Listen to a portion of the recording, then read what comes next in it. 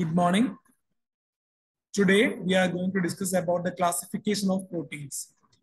So in the last video, we discussed about the amino acid complete classification and its properties. So in this video, we are going to discuss about the classification of proteins. So proteins are mainly classified on the basis of function, shape and size, physical and chemical properties, and nutritional classification.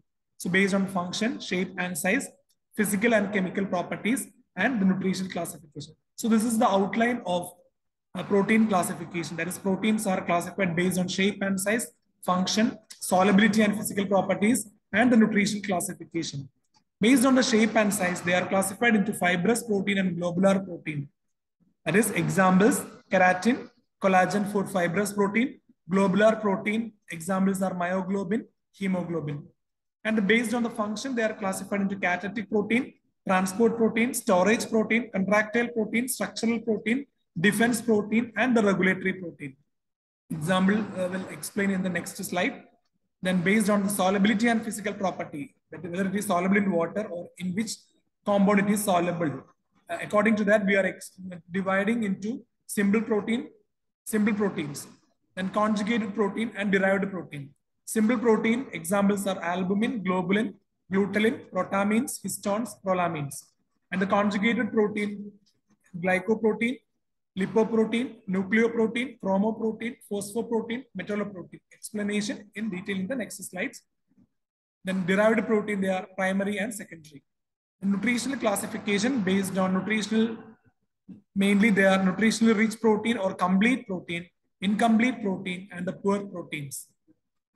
So first classification based on function. They are classified into catalytic protein or enzymes. That is, protein act as enzyme. Examples are glucokinase, dehydrogenase, transaminase, and the hydrolytic enzymes such as pepsin and trypsin.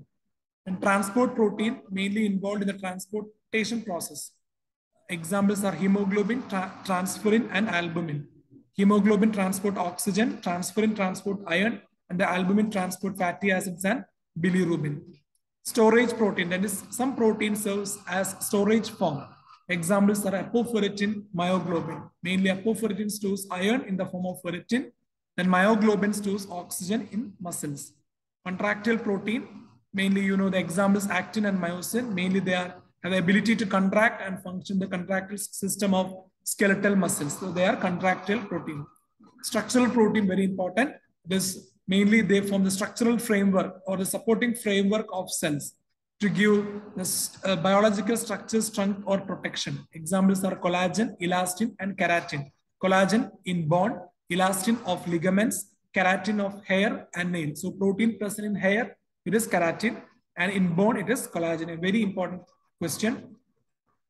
Examples for structural protein. Then defense protein, mainly for the defense mechanism. Examples are antibodies, immunoglobulins. Then fibrinogen and thrombin, mainly they are blood clotting proteins. Then regulatory proteins, they are the hormones. Mainly they regulate the physiological activities. Example, insulin mainly regulate sugar metabolism. Then growth hormone regulates the growth of cells. Some protein act as a buffers. Example, hemoglobin is an important buffer inside the RBC. And some protein act as an antivitamin. That is, the antivitamin against the action of vitamin. They mainly biotin. That is, avidin is present. That is avidin of raw egg white, which binds biotin and interferes the absorption. So that is based on the function. And based on shape and size, they are classified into fibrous protein and globular protein. That is, based on shape, this fibrous protein are needle shape or elongated shape. And based on size, that is, axial ratio, length is to width is greater than 10. So that is, they are classified into fibrous protein. So fibrous protein are needle shape, and size, axial ratio of length is to width ratio is greater than 10. Example, keratin, elastin, and collagen. Then globular protein, they are spherical in shape. Then ratio of length is to width is less than 10. Globulin, fibrinogen, albumin, myoglobin, etc. are the examples for globular protein. Then based on the physical and solubility, they are classified into simple, conjugated, and derived proteins. Mainly the simple protein, albumin, globulin, glutalin, protamines, histone, prolamines, and scleroprotein. And conjugated protein, nucleoprotein, glycoprotein, chromoprotein, phosphoprotein, Lipoprotein and metalloprotein already discussed. Then derived protein is primary and secondary. So simple protein mainly depending upon the solubility and heat coagulability. So mainly they are albumin, globulin, glutalin, protamines, prolamins, scleroprotein, and histone. So this is their solubility criteria. That is, albumin is soluble in water, globulin is insoluble in water, glutalin is soluble in dilute acid, prolamins, it is soluble in alcohol, protamins is soluble in water, scleroprotein insoluble in water, histones are soluble in water. So I had to study the examples. Example for scleroprotein is collagen and elastin. This is very important. Example for scleroprotein.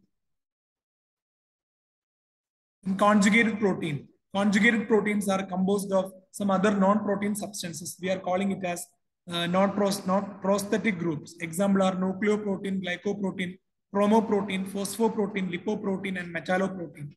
And the examples. So glycoproteins are composed with carbohydrate. Lipoproteins are composed with lipids. Protein composed with nucleic acid. Chromoprotein, protein plus some colored group. Chromo means colored. Phosphoprotein, protein plus some phosphoric acid or phosphorus. Metalloprotein, protein with metal ions. Examples, glycoprotein, some blood group antigens, serum protein. Then lipoprotein, serum lipoprotein, that is HDL, LDL. Nucleoproteins are histones. Chromoproteins are hemoglobin, that is colored. Flavoproteins. Then phosphoprotein, example is casein of milk, that is protein present in milk is casein. Metalloprotein, example hemoglobin, carbonic anhydrase, that is zinc is present, xanthan oxidase, molybdenum is present, ceruloplasmin, copper is present, ferritin, iron is present. So they are metalloproteins. Then derived protein, they are primary and secondary derived protein. So primary derived proteins, mainly, actually the proteins undergo hydrolysis forming proteins, metaproteins, and proteoses, peptones, peptides, and finally into amino acids. So the first two compounds are primary derivatives and the rest of them is secondary derivatives. And here, while the formation of proteins and metaproteins, peptide bond is not broken. And here from the proteoses, peptones and peptides, peptide linkages or peptide bond is break. So primary protein they are formed by the agents such as heat, acids, or alkali.